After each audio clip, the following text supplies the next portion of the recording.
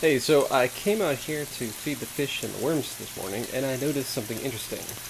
In the NFT system, which you can see the plants are doing pretty well, the squash is really going for it. You can see, I think this is actually two different plants. We got one here and then one here, but that's going pretty well. Anyway, I noticed in the drain here, there was a string. I don't know if you guys can see that real well.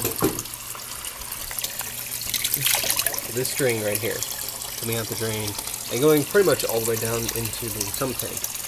And,